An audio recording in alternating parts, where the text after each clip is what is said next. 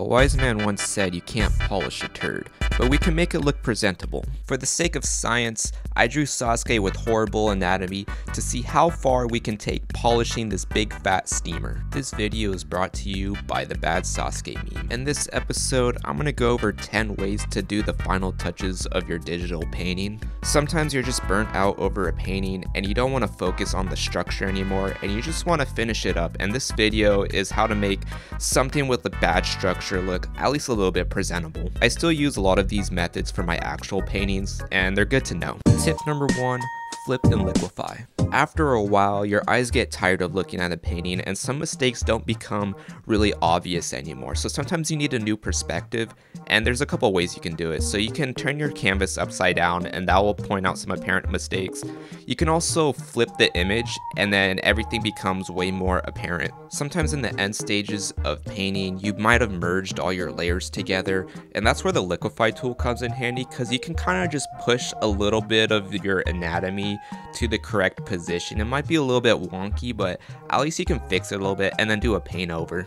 At least in this stage of the painting, I also like to check my values, so I'll turn everything black and white. I also check how everything contrasts. Another thing that I do if I'm struggling is I'll pull in another artist's work, and then I'll turn their values to black and white and compare it with mine, and that way I can have a little bit of a roadmap as far as the value structure. Tip number 2, add some rim lights and specular highlights.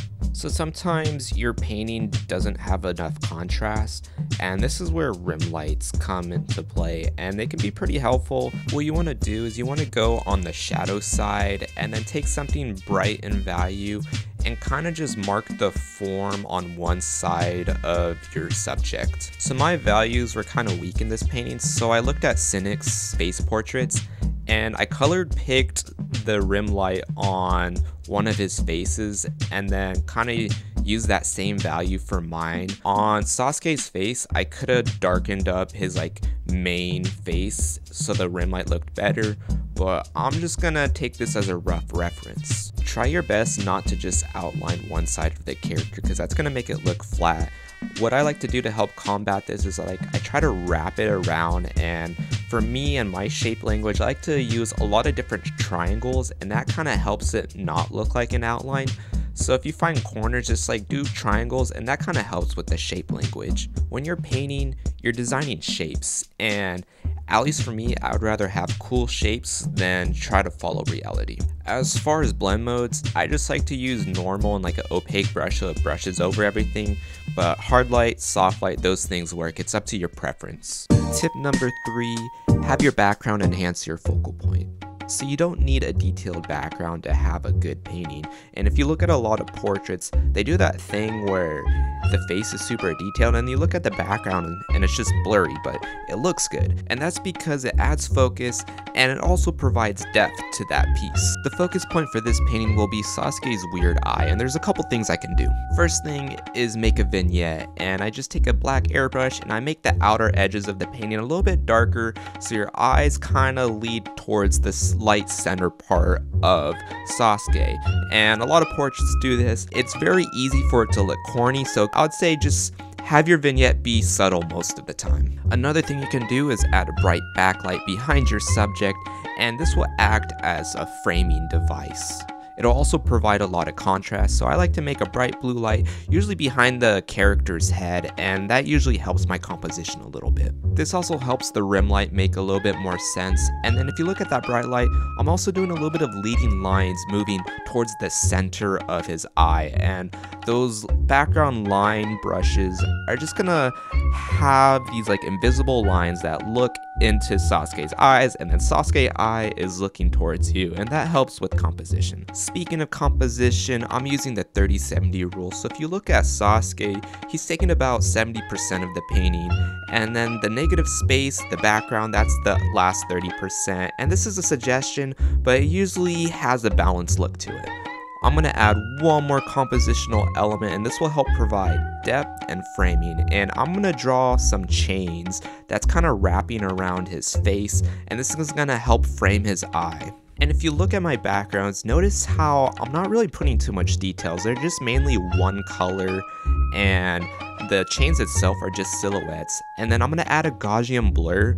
That way it provides like a depth of field, because our focus is Sasuke, not the chains, and that's why I'm just using a single black and I'm blurring it, because I want your eyes to focus on how detailed that chain is, unless that's part of your painting. When it comes to composition, the general rule I like to stick to is you have a focal point, you have things framing that focal point, and you have things pointing to that focal point, and that's going to keep you safe 90% of the time, and there are exceptions, but this is kind of my go-to default. It's also important to think about the level of detail, so that focal point is where you're going to have the most details, and then as you get farther away, the level of details is going to go down, and this is going to save your sanity, but it also looks more appealing most of the time. Tip number 4, pushing your form with the lasso and airbrush. When you're painting, sometimes, you add textures, you're adding more contrast, you're taking away contrast, and you start to lose your form and it gets a little bit muddy. Sometimes on a new layer, I like to take a lasso tool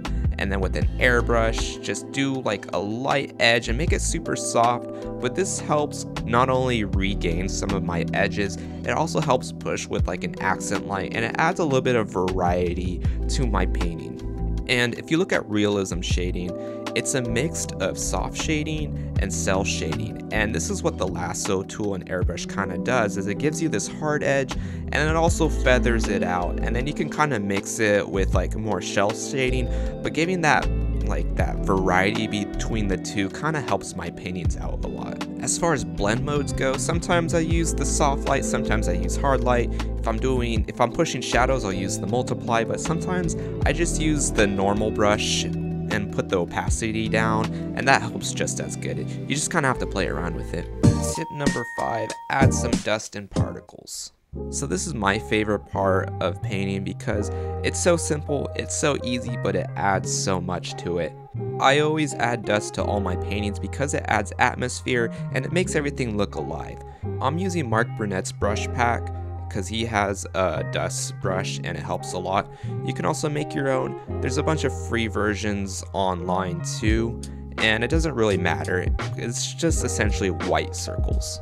But pretty much what you do is you fill out your canvas completely with a bunch of white circles, and then you go with the soft erase brush and you erase some of it, you push some of it more in the backgrounds, and then I take a lasso tool and different clusters of them, I'll do a Gaussian blur, and that helps make it not look like just a dust overlay. It kind of gives it a little bit of depth, and that's what I do to a lot of my dust effects.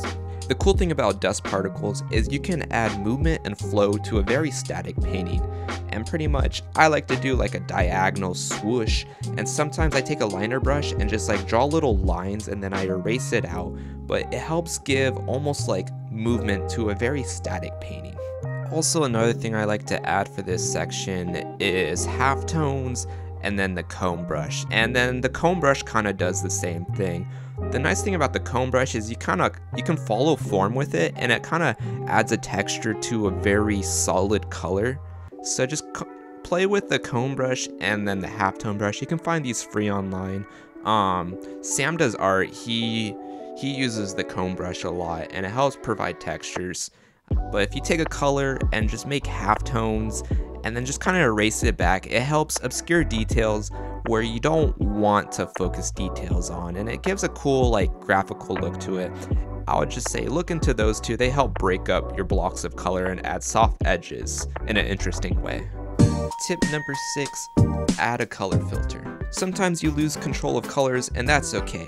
To fix this, just take a paint bucket on the top layer and just fill everything with a single color, and then change the blend mode to color. You can also do hue and saturation and play around with those, but color is my go-to.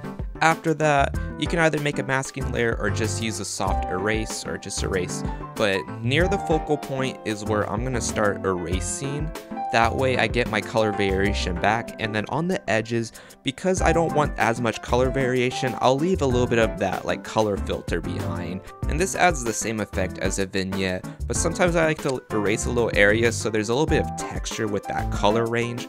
But this is a good way to bring your colors back, and then you can just play around with the opacity. Sometimes you nail the colors on the original and you completely erase your layer, and that's totally fine. This just gives you another perspective of your painting and also serves as a value check. Tip number 7, adding bloom. Bloom is essentially overblowing your highlights, and for some reason it has a cool dreamy aesthetic, and I like to add it to like my bright paintings. But essentially what you do is you go to select, color range, select the brightest part of your painting, and then on a new layer you paint it with white. Turn the blend mode to hard light, soft light, or vivid light, it's up to you, even normal, and just lower down that opacity, and then pretty much you're just condensing all that white information. It helps brighten up your image and gives it more of a blown out look to it. Some things you can do on your bloom layer is play around with the Gaussian blur, and then also play around with color, and that adds different effects. Tip number 8, artifacting. So this is more for like a pop art graffiti aesthetic, but it helps add interest and hide my mistakes. One thing I like to do is use my color picker tool and block out blocks of color on my shape, and this helps simplify my painting again, and it kind of gives it a little bit more interest even though you're getting rid of detail.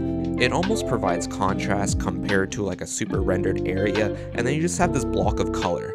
And for me, I find that super interesting. Another thing I do is make X's, make circles, go back to very primitive shapes, and for some reason, they just make everything have this cool style to it. I like to make weird symbols and bright colors on the edges, and it almost serves as a framing device again. At this point, it's very experimental, and I'd say just kind of go crazy because you can always delete back if you go too hard with it, you can always delete back. But some things I like to do is I like to do a smear. I like to add X's and then sometimes drips too. So like if you notice these hands, they're freaking ugly. So what I did is I added drips and I kind of obscured some of that hand details so that they're not as noticeable, and even if you want to look at it, now they're being blocked off. And unless you looked at my time-lapse photo, you don't even know that I drew them so god-awful. Tip number 9, add a noise filter. On a new layer, use a paint bucket and fill it with color, and then go to filter, add noise. And this doesn't really matter, usually I just do uniform monochromatic and that helps. But once you add noise, go and change the blend mode to multiply. Now you have this nice grain filter, but sometimes it's too much, so you can lower down the opacity and then you can play around with the curves and that helps. But I like to take the erase brush and just kind of erase it around the focal point, but the noise helps kind of lead your eyes to the focal point, but it also provides a little bit of a texture to everything and it kind of uniforms everything. But I like to go subtle with the noise. I feel like it helps my paintings. Tip number 10, chromatic aberration. Other apps like Procreate makes this way easier, and Photoshop it's a little wonky, but this is how you do it. So you're gonna duplicate everything and merge it to a single layer, that way you're not erasing all your work.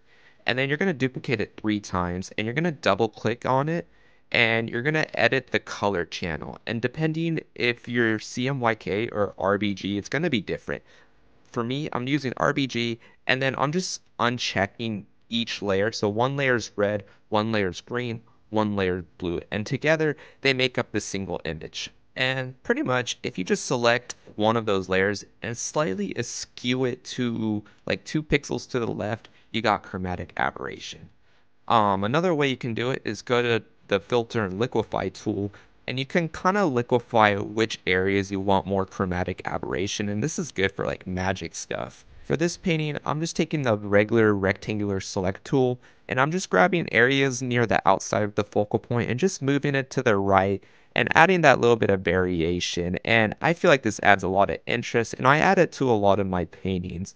You want to be subtle with chromatic aberration, but if you look at a lot of cameras, they have chromatic aberration very subtly, so it helps add realism by distorting your crispiness of your painting. And the thing about digital painting is it's so easy for it to look sterile. You kind of have to remake it grunge for it to look appealing again. I mean, don't get me wrong, there's vector arts that's just single colors and they look clean, and more power to them. But at least for me, digital painting, the more rougher in texture I add to it, the more better it looks, at least for my style. Another positive of making things look rough and grungy is you can hide your weak points of your art. And in this whole tutorial, that's what we're doing. We're hiding the weakness of our art, and now it looks presentable-ish. Just remember, these are 10 ways to polish up your paintings. They're not here to help your fundamental mistakes. And at the end of the day, without the fundamentals, you're just going to make a polished turd. But that's okay. I can help you out with this video over here.